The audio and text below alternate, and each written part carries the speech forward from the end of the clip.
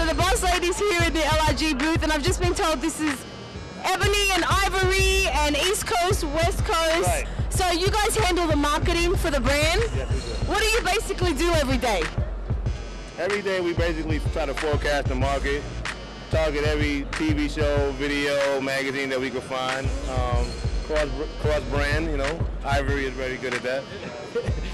Just, explore new avenues, get presence in new areas that we're not familiar with, such as, the motorsports world with our new Hayabusa Suzuki collaboration. So, just constantly look for the next freshest thing no matter what it is, whatever field that person might be, whether they're an artist, a skateboarder, just looking for someone pushing the envelope, raising the bar.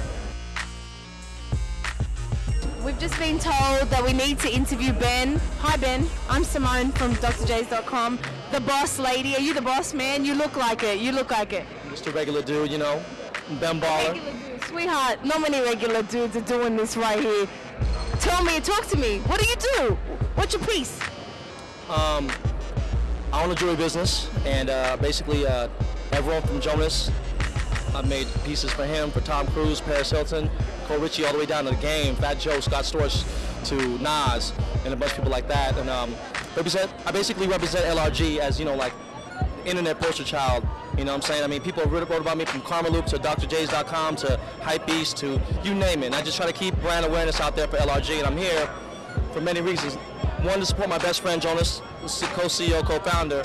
Two, to show people, that we're doing bigger things than just, the clothing lines and stuff like this Casio G-Shock, LRG collaboration, so it's only made by... Can I ask you something? Are they real diamonds? Yes, everything's real. They're real diamonds. Wow. Let me ask you a real question though. Someone like you, someone like Jonas, self-made, successful men that are obviously proud of their success.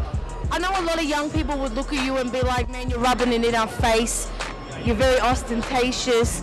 Who's the real Ben Baller? Like, are you just a regular dude that made it and no, you're not regular? I mean, you don't see me wear mink coats and shit like that, But see, the thing is, at the end of the day, I'm a father, you know what I mean? Spend time with my kid. I don't really go out. I don't party. You don't see me in the news acting stupid.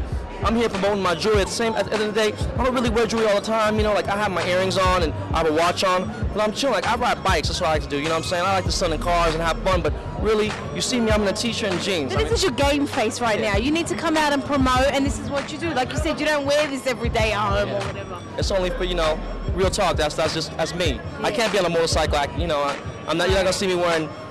I'm just a regular dumb. I'm being t-shirt and jeans, and that's just me. Right. Well, it was great to meet you, Ben. Thank you very much, and all the best with everything you do.